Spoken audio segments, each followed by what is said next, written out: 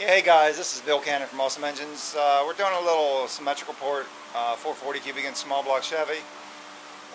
It's got a set of the old SB, not SB, but the old Pro Stock heads on it. It's got the plates, as you can see. Not a very good design, but we're sitting here stuck at like 940 horsepower. The splits are too big, the headers are too big, I think. We really didn't get anything, we just changed them.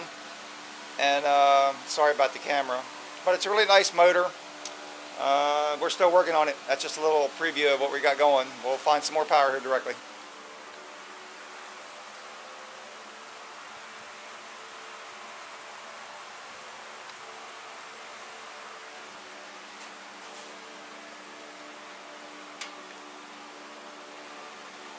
It's got some spacers on the intake. It used to be a short deck.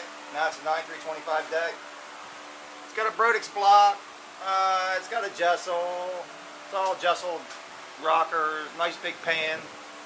It's got a nice crank, set of Corral or billet rods, 15-to-1 compression, and that's it.